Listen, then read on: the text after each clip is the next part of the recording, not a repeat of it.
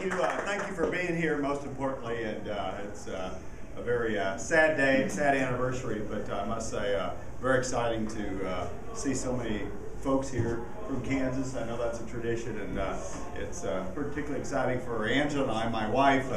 We have been to a march up here for 15 years because we've been marching in Topeka for the last 14. And apparently they had a very good turnout last Friday as well. So, but Angela is there she is. So there's my wife Angela. We have our 4 children here, and there's one thing I like to point out, and is that I had a special order on the floor of the House late last week talking about life, and that there is an alternative. It's called adoption. And we've been blessed with 4 adopted children. But one thing I wanted to note, that in this country, Planned Parenthood receives hundreds of millions of dollars of our taxpayer money.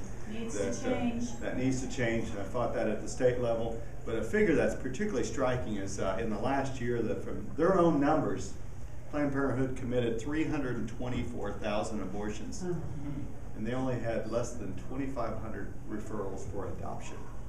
324,000 to 2,500. That's the other side of our movement, is talking about the alternatives, and that there's thousands of pregnancy crisis centers around this country, and that's one thing I talk about and want to promote.